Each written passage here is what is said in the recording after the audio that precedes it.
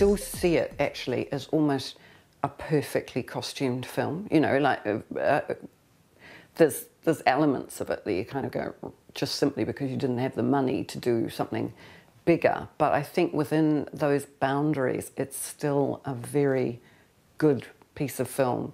And it was fascinating to follow Peter's view of it, you know, like, you know, really, there was so much information about it. There was so much information that you could absorb about that, the family dynamics of those two families, and sort of try and bring that, you know, into it, that sort of absolutely lower middle class world, and you know, the sort of university world of the other family. I loved it, and there was a life lesson there for working with Peter Jackson. It was on day one.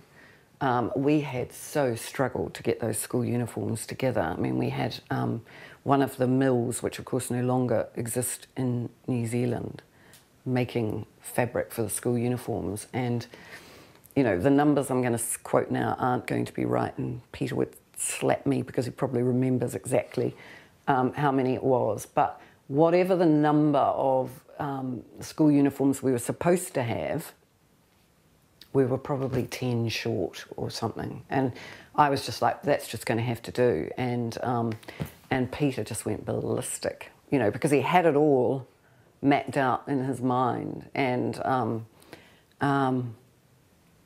he felt really frustrated by that. So I remember we were racing around making kind of basketball bib versions of the tops of the school uniforms to kind of fill it in.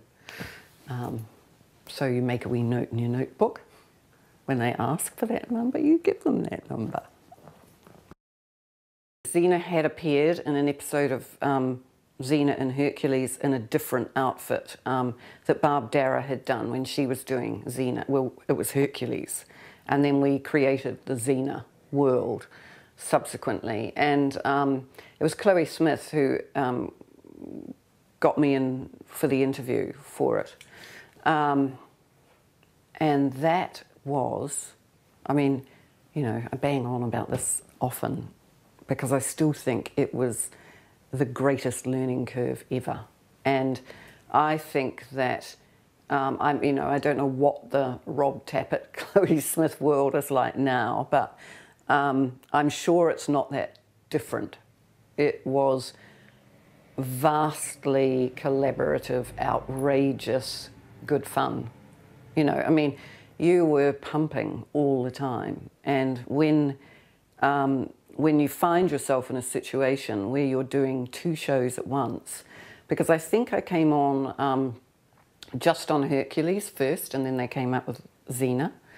And suddenly your world is expanding, and as a designer, your role is, you've got to be enormously creative, but you're also sort of managing people. And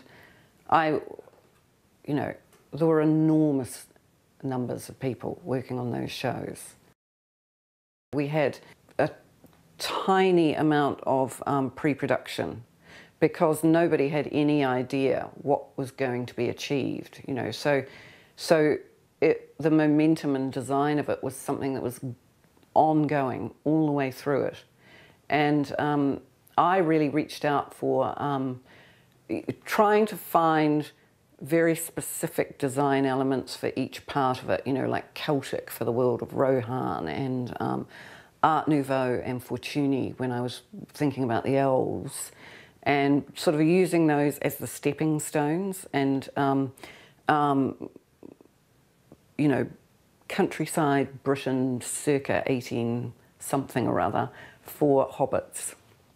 And so you start to build a language for them, because one of the things that you really wanted, and Peter definitely wanted, was that people believed in these worlds, you know, like that they felt that they were quite real. And that was the ongoing theme all the way through it. If it didn't quite work in one area, the next time you learnt so much from that, the next time you were facing that one, you could sort of redouble your efforts. We had all learnt. It was a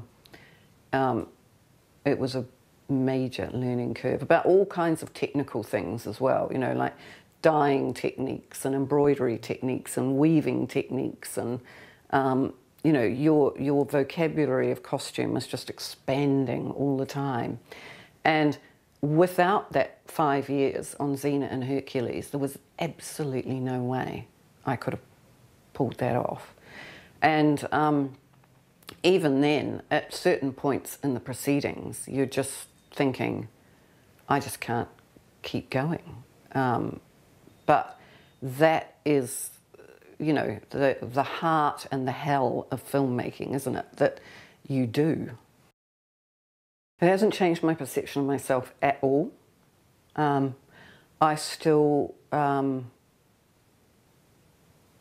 yeah, I think basically I am the same person, still trying, still worrying, still, is it good enough? In the industry, particularly in the American industry, it gives you a huge level of respect.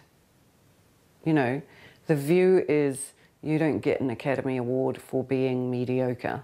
That's just, and in fact, when you're working in the American industry and you realise just how vast it is comparatively, you get it, and it actually makes you try even harder in that industry. Because the film industry is in such a strange state of flux, certainly in the last couple of years, I found myself in an incredibly strange position where I've been doing work on a lot of films that never get made. And that wasn't even part of the deal when I started in film. You know, everything you began on became a film. Whereas now, the rule of thumb is to bring in the creatives, do the concepts, look at it all, and then give it a yay or nay. And that can suck up a lot of your, you know, creative energy. So, yeah, there's a lot of good things still to do.